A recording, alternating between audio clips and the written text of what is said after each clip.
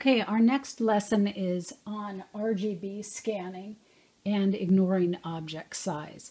So in this one, I've got multiple colors. And so when you have multiple colors to your image, sometimes the black and white grayscale scanning doesn't like that. So this is where the RGB scanning really does come into play. So on this, we're going to go ahead and load it in. And I'm going to scan it in the black and white first so that you can see what I get. Okay, so we're going to scan, direct cut, and we're going to go ahead and scan it in the black and white. Let's see what we get.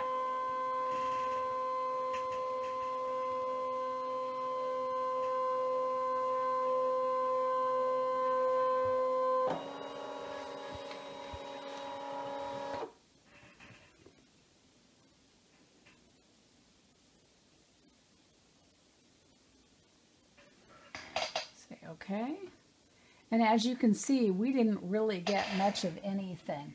We got the body, and let's see if I can zoom you in and let you see that. That's as much as it's going to without taking everything apart. So as you can see right there, it's only seeing the little body, and that's obviously not going to work. So we're going to go ahead and go back up here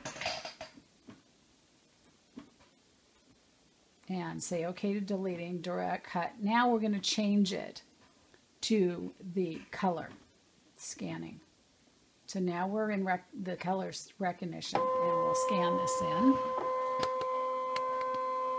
I'm going to go ahead and stay zoomed in here.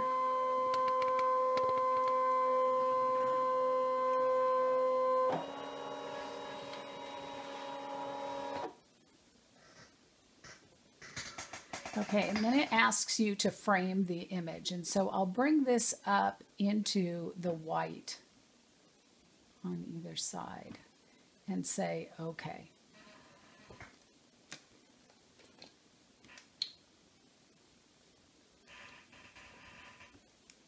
Okay, so now you can see that it has picked up that butterfly.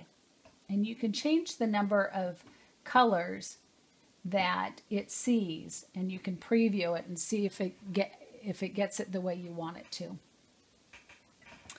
Okay, so as you can see, my butterfly is just perfect right there. Now I'm going to put a little mark up in the white section up, and then we're going to do this again. I didn't pick up anything that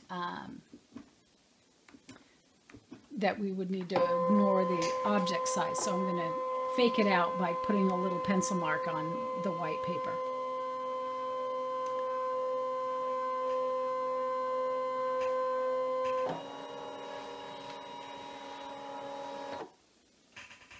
So again, I'm going to frame this in. And I don't know if you can see it, but right there is my little pencil mark. And so I want to hang on to that as well. Say okay. All right, so you can see it right up there. So you're going to go into this ignore object size. And what you're telling it is anything larger than either the height or the width in this size, don't cut it. Okay, so we're going to get rid of those little two black dots by increasing this. And as soon as they disappear, which they just did, they are no longer in black, they're grayed out. Then we've ignored things that small.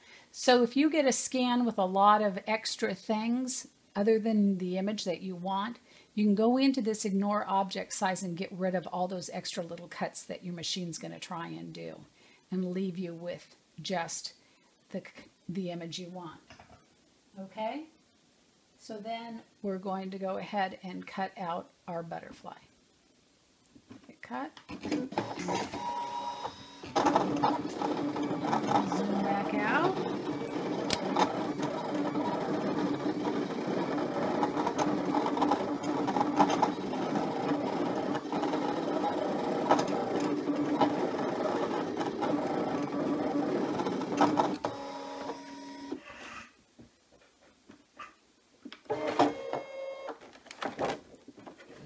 Okay, and here you can see real up close that little mark that I had made that to show you.